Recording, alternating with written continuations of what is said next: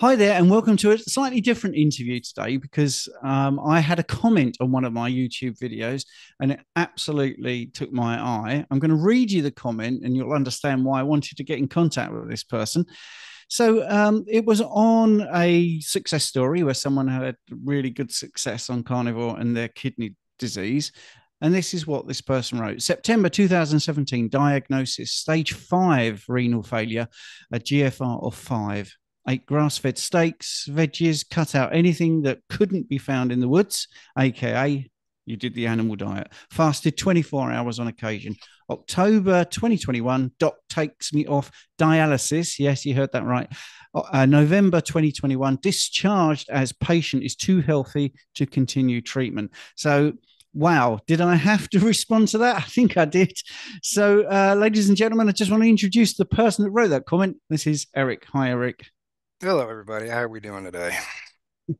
All right. Well, I think that comment is amazing, and we've spoken a little bit via email. Mhm. But Eric, if you could just give us, and it doesn't even have to be a potted history, a history of how you ended up, on dialysis and what you did, and that. I've got some of the technical blurb that you sent me that I'm quite happy to read out at any point if you want to say just what did it say on the medical file? You've sent me some stuff, so I can go through that with Yeah. you as well. Well, let's just hear from you, Eric. Yeah, those big giant words I can't pronounce, but I do remember one of them was fibrosis. But anyway, how it started. I didn't even think that kidney failure was going to be a thing that was going to come up. I thought it was like an ulcer or something because the way my stomach was hurting. And I was paying more attention to the stomach pain than the back pain. And then I started realizing like my vision was having issues. Like I would actually, my eyes would go completely black. So I got to experience quite a few times what it's like to be blind. So I'm thinking, oh man, I need to go, all right, let's go to a doctor. So I go into a doctor, he does some blood work for me, pushes around, he goes, no, I don't think it's an ulcer. I'm like, are you sure? Because the way you're pushing really hurts. Like it was an intense pain. I couldn't even sit up straight. I was always doubled over. It was horrible. So the next morning after my blood labs came back, I get a phone call. In the phone call, a because I was somewhere where I couldn't pick up the phone. I just let it go to voicemail. And the voicemail was like, "Hey, this is Doc so and so. We got your blood lab results. You really need to go to the ER right now. Drop whatever you're doing, come by my office, get the blood labs, and go to the emergency room right now." That was the phone call I got. And I'm like, whoa, what did they find? And he's mentioned a word, creatinine. I had never heard of that word before. So I'm like, what's this creatinine stuff? So we go to the ER. They check my blood pressure, and it was so high that the nurse's eyeballs actually almost popped out of her eyes. I was admitted before they even got the cuff taken off. Like it was an insane number. They're looking at me like, how's this guy even walking around? They take me into the ER. They pump me full of a bunch of IVs so they can start finding out what's going on. Spent 3 nights in ICU to get my blood pressure under control. And then they moved me to the medical service ward where more blood tests come through. And yes, I did count 683 total blood tests in those 13 days. They gave me access to my medical records and I got bored and I'm like counting, counting, counting. They come back and go, hey, we're going to do a biopsy on your kidney. And I'm like, okay, so this tells me something. And there's a funny story about that where they're like, yeah, we're going to fast you and your biopsy will be in the morning. And then they take me down there and then emergencies happen and I didn't get the biopsy and I didn't get to eat. So they take me back up, give me a small sandwich, and they take me back down the next morning. They do my biopsy. Not a big deal. I mean, it's you feel a little prick and it's over. And then the doc comes in and goes, hey, everything's coming back. Looks like your kidneys fail. And the doc said, okay, so what do we do? Doc looks at me, goes, you're taking this very well. I say, well, yeah, because I'm still alive. And as long as I'm alive, I can do something about it. So right there, I'm going to tell you, your attitude in whatever situation is going to play a role in this. They tell me my choices are hemodialysis or peritoneal dialysis, and I will most likely be put on a transplant because my kidney, the good one, has about 5% function. So selected peritoneal dialysis, got a really good care team crew. I had a nurse, social worker, nutritionist. One of the nutritionists I actually had was the one of the nutritionists for the US swim team, Olympic swim team. So I actually got to meet one of those nutritionists. And I'm like, oh yeah, you're cool. Fun people to work with, great support. Like everything about him was awesome. Um, we did butt heads a couple times, but those are little personality things. But overall, put on dialysis, given sheets, doing monthly blood labs, so I get to see what my blood results are. I get to see what the levels are, and they also start giving me nutritional information. Hey, you should eat this, you should eat that. I'm like, okay. Well, my nurse and I, we got to talking. My nurse is actually a guy, Ray, really cool guy. And him and I, we got into a lot of conversations about food and the impact on the body. And one of the things he was doing with his wife was after they would eat, he would check her blood pressure and notice that certain foods would elevate that blood pressure. And we were talking about, hey, what's a pure diet? Like, what's the cleanest diet you could possibly get? Well, it's not going to be your frozen food section. And major grocery stores, I'm going to say that their meat department, I'm going to put a little asterisk under the health on those because of certain things. Because the butcher shop that I happen to find here in San Antonio deals with local farmers who grass feed their animals until the last 30 days and then give them some grain, which basically boosts the flavor of the marbling and makes it look pretty, which 30 days of grain, I really don't care. But if you look at that meat and you compare it to what you see in the major grocery store, it's a night and day difference. You're looking at a deep, dark, beautiful red versus like this pink, this pink sauce. Like, Yeah. ooh. The other thing I did too is I started looking around for local produce. And my nurse actually got me set up with this place. If I remember right, the name was the Farm Connection, where a bunch of local farmers basically like co-opted and say, hey, we're going to sell locally. So they would pull together and somebody would basically go around to take orders from everyone. They'd reach out to the farmers and say, hey, do you have this available? And they say, yeah, sure. So every week you would place your order and then you would pick it up that week. So you would get fresh produce locally. So the nutritional value in that is a whole lot higher. And the reason for that, what I found out was when you import produce from another state or another part of the world, they have to pick it earlier so it does not spoil before it gets to the store. So it doesn't really get the full nutrients. Ah, nutrients, clean food. So, long story short, I was put on dialysis in September of 2017. I was basically told, hey, you're going to be on dialysis and you're going to get a transplant. All right, cool. So we do dialysis. And then around October of 2021, I go in for my regular checkup, and my doc walks in with this grin on her face that I've never, like, this kid who just got let loose in a candy store kind of grin. And she asks me, how are your kidneys doing? And by this time, we've built up that rapport. My doc knows I'm a smart boy. I said, gee, doc, I don't know. Why do you think I come here? You're the one who's supposed to tell me this stuff. She goes, what have you been doing? I was like, what do you mean? Well, we've been noticing some improvement on your labs, and it looks like you've regained some function. I'm like, okay, that explains why doing dialysis made me feel worse. Which actually was something, yeah. Fast back up about 2, 3 months when I was doing dialysis, before I would actually start treatment, I'd feel fine. But when I would wake up that next morning, I would feel drained. Like I had no more energy. But once I would start to eat, I'd feel a little better. So the doc asks me, would you mind not doing dialysis for a month? Before she even got the sentence out, I'm like, yeah, yeah, yeah, because that stuff is no fun. Okay. It's no fun. It's a life prolonging thing, but it's not fun. So that was October 1st when we had the October 1st, I did the labs. October 4th, we had that discussion. November 1st, I go back for my next set of labs. And because I have access to my medical records and I know what the numbers mean by now because I've been studying for 4 years, I already know what the answer is going to be. And I'm excited. I'm like, I can't wait to go back. I can't wait to go back and get that news. And I walk in, and sure enough, she tells me, we've seen enough function. We're going to take you off dialysis. When would you like to have your catheter removed? As soon as possible. That was November 4th. I was officially discharged. Now, one thing I didn't tell you in the comment, and this is the part that's hilarious. I was discharged November 4th. Saturday the 7th, 11:54 p.m. My phone rings. It's a 210 number, which is a San Antonio number. It's in the middle of the night. I'm not answering this. I don't care who you are. It's the middle of the night. Leave a voicemail. So they do.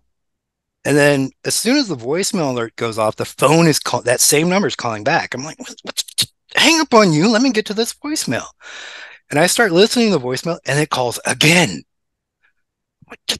And I'm listening to the voicemail and it's the on-call transplant coordinator trying to get in touch with me. You know where this is going? You know I how this do. phone call, you know what this call is about, right? I guess, yeah. Yes, they're doing a status call. You know what that is? Well, they're matching you for an organ, aren't they? Exactly. So 3 days after I got discharged, they found a potential match for me. Sitting there, bawling my eyes out. Even now, it's still emotional. I told her to stop. Tell them to stop testing me. Move on to someone else. And I told her what had happened. And I was like, I don't know how this is going to play out, but I don't want to take this from someone else because I have something. I have this opportunity, and I would not feel right for multiple reasons. But one, I don't need it. Someone else needs it more than me. And well, the other is, y'all didn't do your paperwork right. And I don't think I would actually get it if I went down there anyway. You'd find out like, oh, you were discharged 3 days ago. But yeah, so she's totally into disbelief about that. And she's like, do you mind if I tell people and we talk to you again? Like, yeah, sure. Call me tomorrow. So I got a couple phone calls from them and everybody was like, what, mom, what? And then not too long after that, the discussion came up. Well, what about his transplant status? Because I'm not on dialysis. So technically I don't need an organ. And there was discussion about taking me off the waiting list. There was a big discussion. My care team, university hospital board members, and all the people that make those decisions got together and said, we're going to make him inactive. So I'm still on the list for an organ, but I'm inactive. The reason they're doing that is just in case later on in life things go sideways, I get credit for all that time that I spent on dialysis. Wow. Yeah. So that was 2021. So we're now in 2023. For those that are listening, these things are evergreen. So it could be 2031 when people are listening. So that was 2021. We're now in 2023. Are you having constant blood, having labs done every quarter? What's happening now? My next labs will probably be next week. It's gotten to the point where when it started out, it was like labs every day while I was in the hospital, and then it was every couple of weeks when I got out, and then it was every month. Now that I'm done, it's like, hey, how you feeling? Why don't you come down and do some labs? All right, I'll be there next week.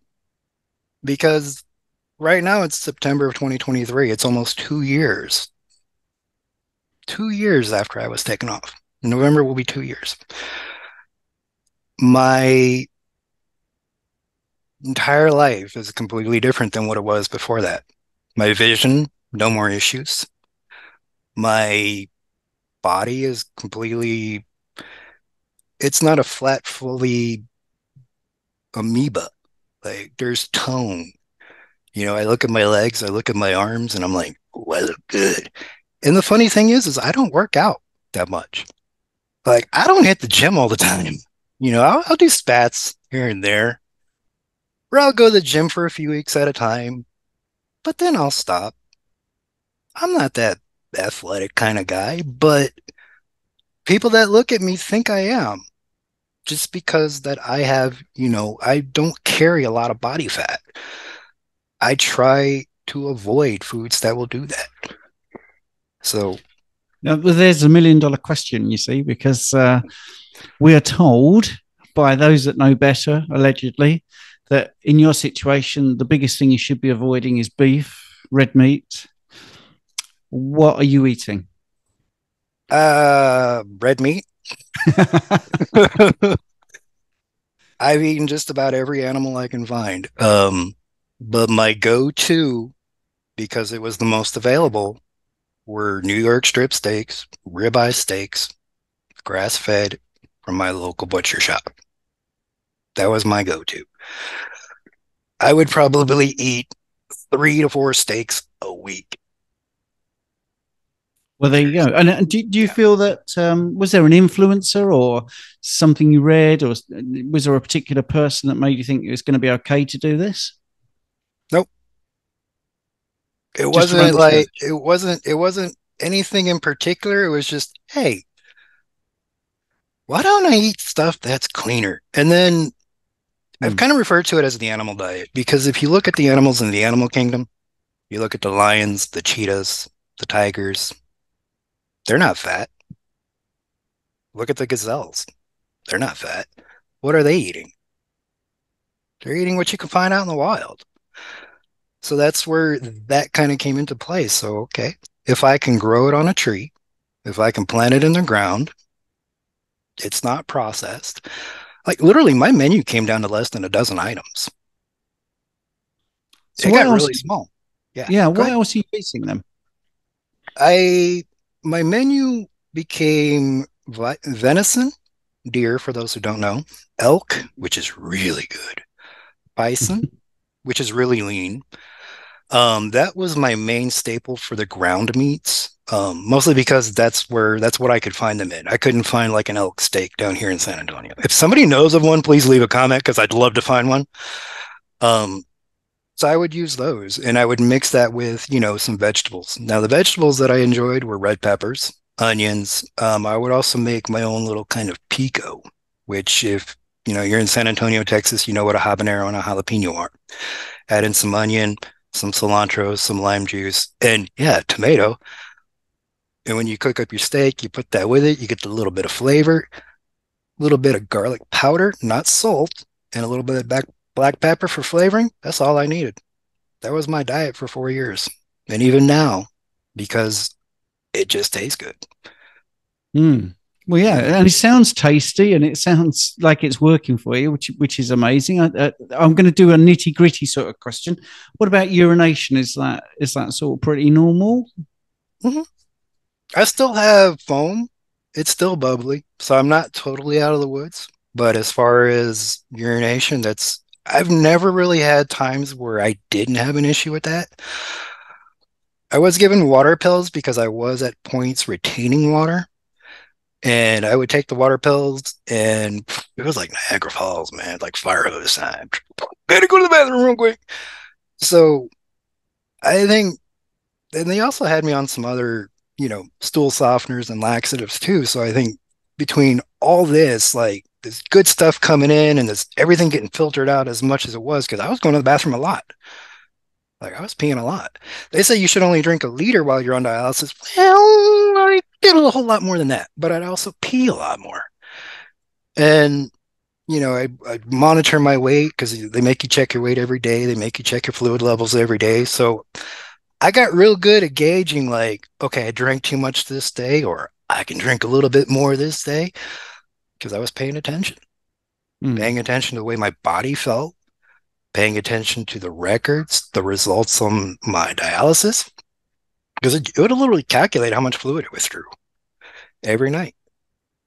So, Yeah, that's cool. Yeah, and just people that maybe have a bit of foamy urine and they're worried there's something wrong with their kidneys. If you're eating a bit more protein, that is also one of the reasons you get foamy urine, because you are excreting some of the nitrogen and you get a bit of foam. Doesn't mean there's something wrong with your kidneys necessarily. But it's something to be aware of. Well, I'm going to go back to your medical file because we talked about that before we came on, and I think now you're talking about not needing the transplant. I'll just go through what it says here. This was 9/14/2017. A nephrology note: malignant nephrosclerosis, which is just basically a thickening or a hardening, by the way, sclerosis. If you ever hear that, it's just part of the artery normally, some sort of fibrous interstitial tissue thing, with extensive severe fibrosis, atropic tubules, and global glomerular sclerosis from severe hypertension. Renal US also showed increased echogenicity that suggests CKD in addition to complex right renal cyst. Nephrology assessed his kidneys injury as irreversible. So, with your air quotes there on the irreversible, and that is one of the things that I suppose one of the reasons you were watching one of my videos was, talking to somebody else who'd reversed their kidney problems. I can't remember off the top of my head. I think they were Amy. over stage 3, stage 4, something like that. Amy, I believe she was stage 3. Yeah, stage She 3. she yeah, she's got the really like biceps. Like Great she's arms. got biceps bigger than me. No, Yes. God, what you doing? But yeah, So, I yeah, I don't know how that video popped up in my feed, and I saw carnivore diet stage 3 kidney failure reverse, and I was like, what? Let me check this out. And I was like, okay, you did stage 3? One up you. I did stage 5. Not that I'm trying to like one up somebody, but really these comments that I make, and like I said, my Reddit post that I made, it's all about telling people like, hey, just because the docs told you this doesn't mean it's 100% true. There is that chance. And as long as there's that chance, why not try? absolutely. I mean, that's the thing. And it's quite frightening that this sort of conversation might be clamped down on because it doesn't align with the WHO guidelines. Even this now, as we're talking, if it goes out on YouTube, they may take it down. I hope they wouldn't because it's a true story. It's a real person telling their experience. I got receipts. And you got the receipts, yeah. And you're here to talk about it. And I think anyone that wants to shut down this brilliant story, it's just crazy. And that's one of the other things. I really want to thank you for commenting and then actually following it up because I'm not pushy. I don't sort of badger people to come on. I just say that's a great comment. If you want to talk more about it, come on, because I didn't know what you were going to say. You might have said, yeah, it's a little bit of protein. It's not much, actually. Every day I'm eating blueberries. I don't really care. It's not an agenda. It's wanting to find out how somebody has done something, reverse something that's irreversible. So Yep. that's great, Eric. I mean, do you feel like there's any more you want to go over? Is what actually got you to that point in the first place? Were you eating really bad? Was you Oh, I was drinking too eating. much? What caused Oh, it, do you think? I had a horrible diet. I thought that chicken tenders were healthy. They're not. The chicken is, but that's about it. Um, yeah, I was eating bad, dude. Fast food, food Mm-hmm. trucks, drinking good, nasty, just whatever. Like, oh, let me get that big giant energy drink. Oh, chug, chug, chug, chug. What was I thinking? Yeah. Well, I mean, it's so easy to do that, and you're surrounded, saturated by terrible food that's not good for you, that Yeah. scientists in a lab somewhere are making deliberately addictive. So, you're not 100% to blame. There are people out there that are trying to get people addicted and eating too much. That's Well, their. you got a point. You got a point there, actually, because while I was in the hospital for kidney failure, they have 7 channels on the hospital TV, and 2 of them are the hospital channels, and 3 of them are in Spanish. The couple channels that I did get to watch, one of them would always have the Wendy's Baconator commercial. It's 3 slices of beef with a whole bunch of bacon and this enriched bun, and I'm like, that's the reason I'm here. Get that out of my face. And I almost kind of had to ask the hospital, I was like, why are you allowing this on your TV? You're promoting bad health while you're sitting here trying to fix us. Doesn't Mm, work. Like, it's totally there's very little advertisement for healthy eating and healthy lifestyle. mm. Very little for it. But beer commercials, they're everywhere. Fast food commercials in America, they're everywhere. Do You can you drive. Go ahead. do you avoid things like seed oils as well and breads and all that sort of stuff?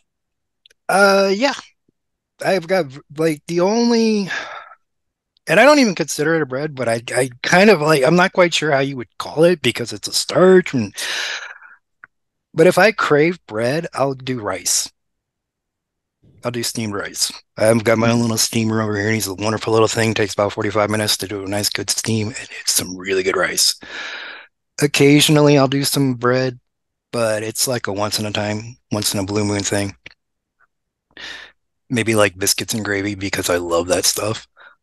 But when I eat that, when I eat the bread, I do notice changes. I'm a little sluggish, and if I eat too much, if I go binge out on those biscuits and gravy, I'll get a headache the next day. I'll have a migraine for the next day or two. Yeah. Oh Guaranteed. yeah, absolutely. Yeah. Once you go to those wheat products or sort of seed oils, I'm the same. If I sort of not let my guard down, that's the wrong word because it makes it sound like it's militant. But if I eat the wrong thing because I'm just feeling social, it's normally when I'm trying to be sociable and I don't want to be that guy that's causing the problem because he doesn't want the bread and all that. Mhm. Um, the next day I certainly know that I've not been strict carnivore. So Yeah. I'm just flicking through your stuff that you sent me, and I think we pretty much covered everything. But I just want to ask you one question because I'll give a little bit of my story. When I was in my 40s, I had lower left quadrant pain. I'd lost both my parents when I was young. My mum was Ooh. from colon cancer. She never touched red meat, never ate fat.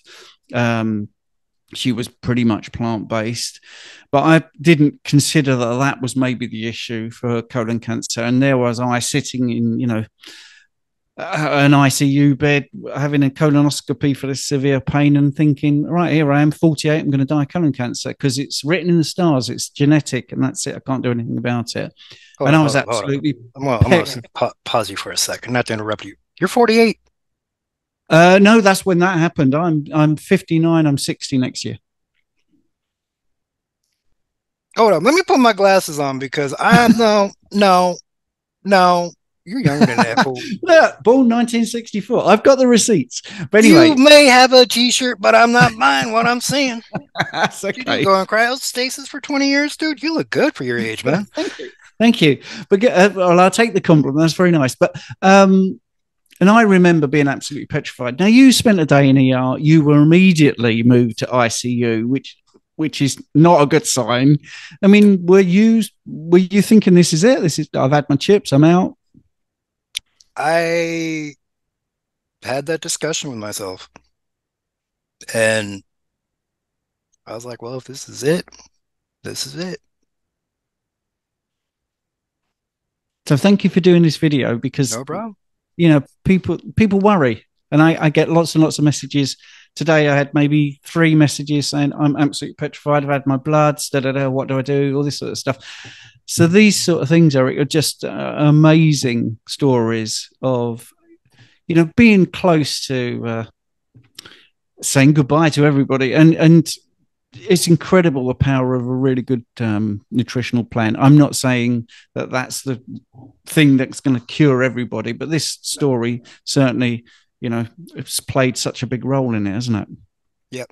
And on a little sad note, and to kind of put this in a little more light, my aunt, who was who refused to have a healthy diet, ate bonbons, garbage food. She ended up becoming diabetic, and she never changed her eating habits, and it got worse. Around the time that I was healing, she passed Mm, from complications from diabetes and organ failure. yeah. So it really, what you eat can seriously impact. And I'm not going to say it will, but I'm going to use the word can because I've seen both sides of it. I've seen where people don't make the changes, they keep eating the junk food, and they die. Yeah, My aunt and went that way. yeah, So, my stepfather, um, later in life was very diabetic. So I've seen amputations due to diabetic complications. I mean, one of my hats is a specialist practitioner on obesity and diabetes, and it's serious. Yeah, and yeah, down to it's hardcore. food. I didn't know then what I know now, which would have made a big difference. But yes, Yeah. it is serious, but there is light at the end of the tunnel. And for those people that are watching the video, hopefully this has been inspirational. If you've got a personal story and you want to drop a comment, it could be you sitting there. But anyway, Eric, it's been a pleasure, absolute pleasure. A really lovely guy, really nice to meet you. And I'm just so Pleasure. pleased you followed up on that comment. I'm glad you replied back and said, yeah, I'll come on. Hey, you seem like a genuine guy, and I watch a couple of your videos, and you know, genuine people I'll hang out with. I'll chill with, even though we're across the pond, and then we had our little spat way back when, when we had to kick you off the continent and just claim our independence. I still love you. Eric, thank you very much. Thank you. No problem. The thing I forgot to tell you is I got a T-shirt made for this. I don't know if you can read it. What does the medical profession, the people who come in contact with, I mean, surely they don't believe that the change in you. My doctor actually is, she's toting it up. Like this is her career thing. Like she loves the fact that this happened. Wow, that was a fabulous interview. I hope you enjoyed that. And if you like that sort of thing, I recommend you watch this one next.